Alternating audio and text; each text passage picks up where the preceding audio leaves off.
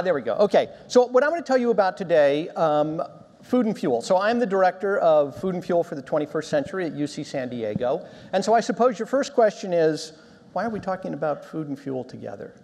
All right? First of all, they're the same thing. I mean, you can define them chemically, right? They're both chemical energy, the energy in a substance you can use to do work.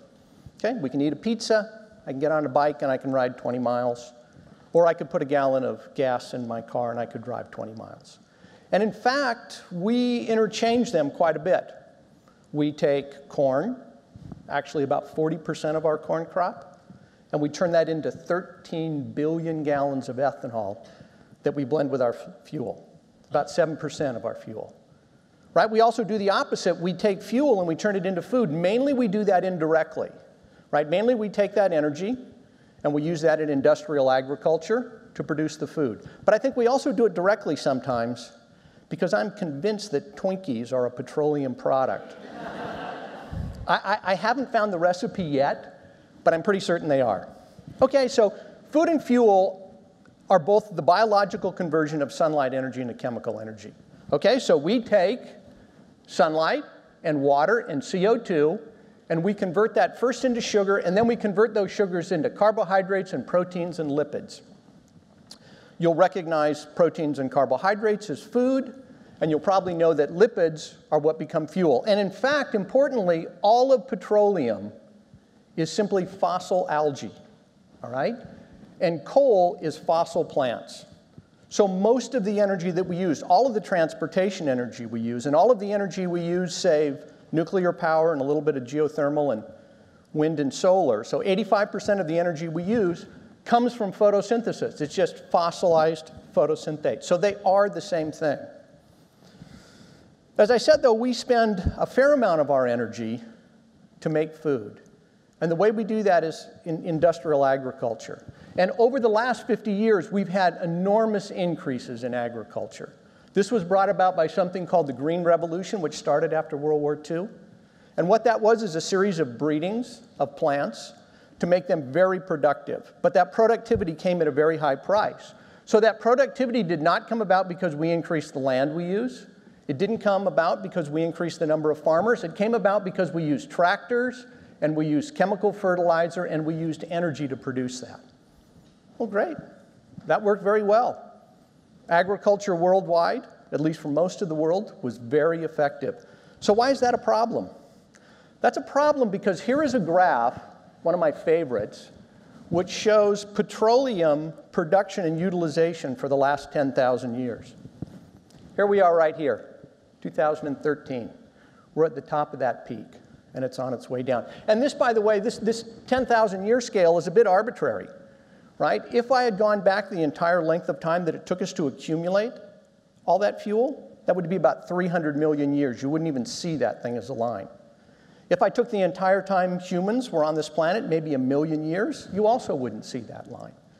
So it's an arbitrary line, but what it shows you is that we are going to burn through 300 million years of photosynthetic reserve in about 200 years. This is world population plotted against that same time frame. And what's really easy to see, here's the red line is world population, here's the blue line, petroleum use.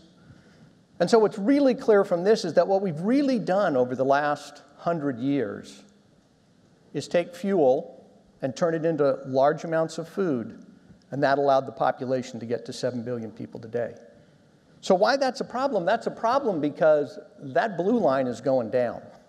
And that's what we have to deal with, okay? Now,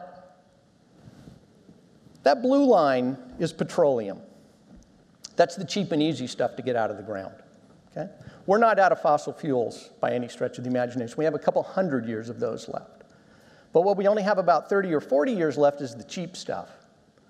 So what happened in agriculture recently, and this is simply a plot of the price of corn plotted against the price of oil.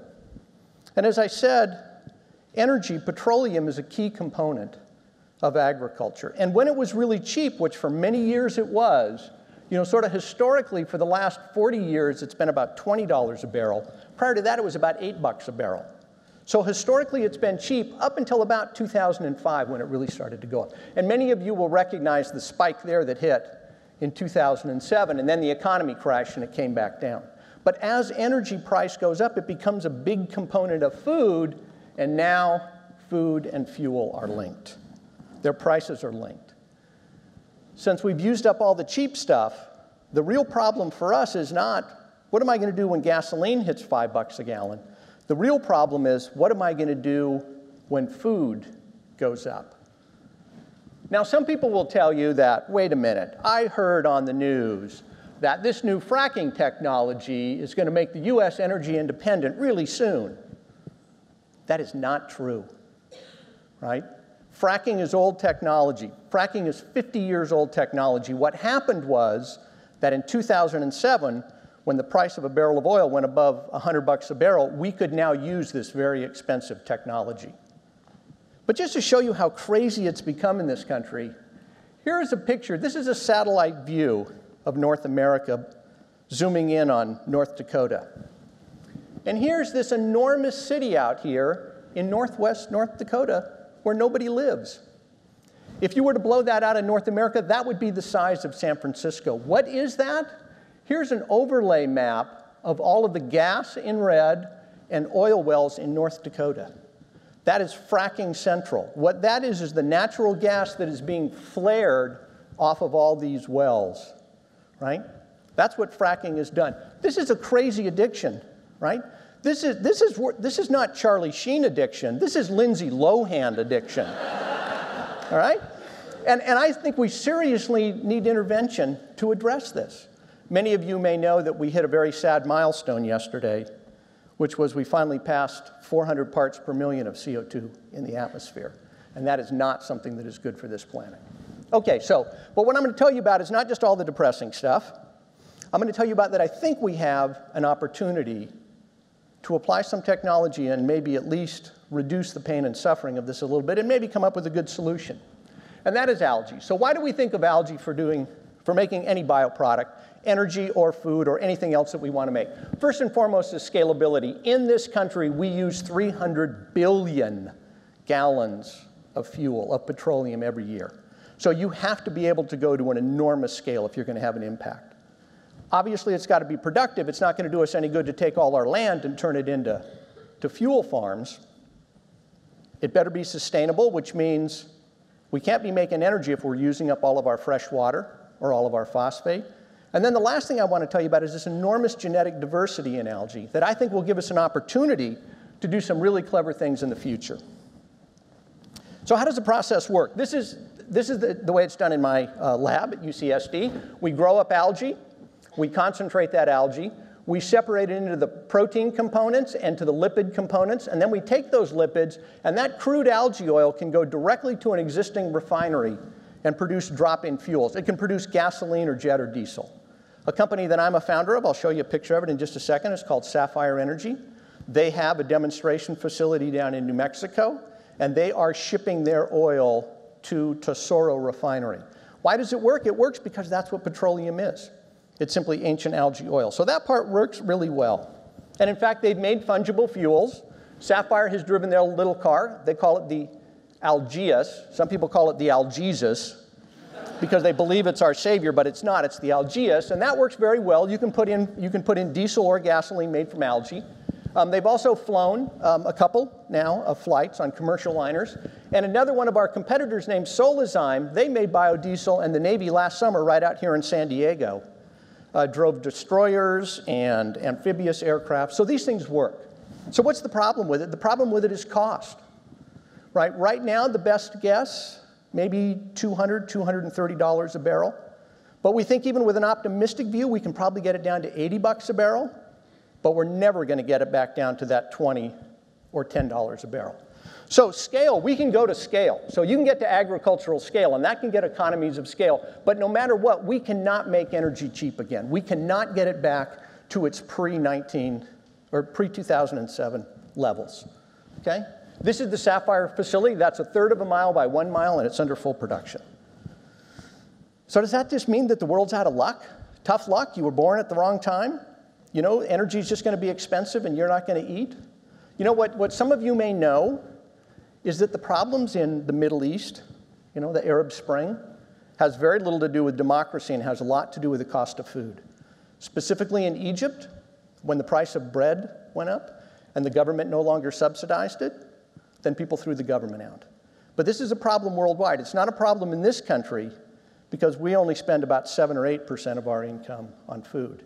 So the fact that it's gone up 30% in the last 2 years, okay, now we spend 9%.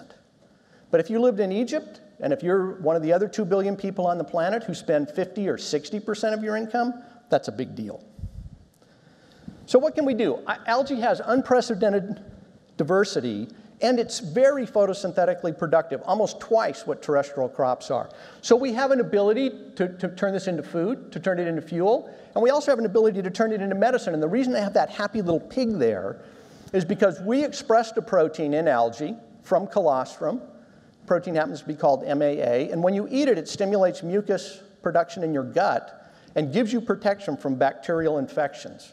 So we put this into animal trials funded by the Gates Foundation, and just last month, we determined that these little guys, when inoculated with bacteria, no longer got diarrhea.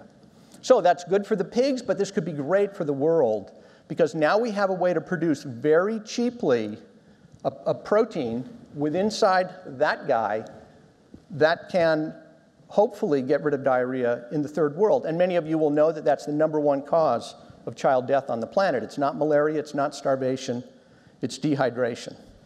Okay, so I'm just going to leave you with the last couple thoughts. This is something that we just made in our lab 2 weeks ago, rainbow-colored algae. How is rainbow-colored algae going to change the world? Well, #1, if they were only a little bigger, I think we could sell them in Kmart, right?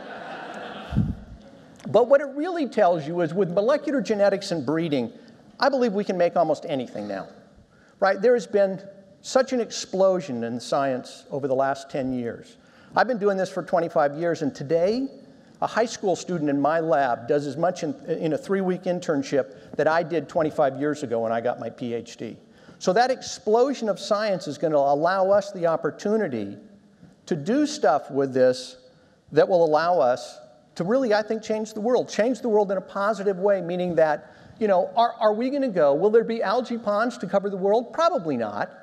But I think if we use really clever science, that we will certainly be able to use this resource to produce food, to produce medicine, and maybe to produce energy, so that at least we can keep the planet going at its present rate for a few more years.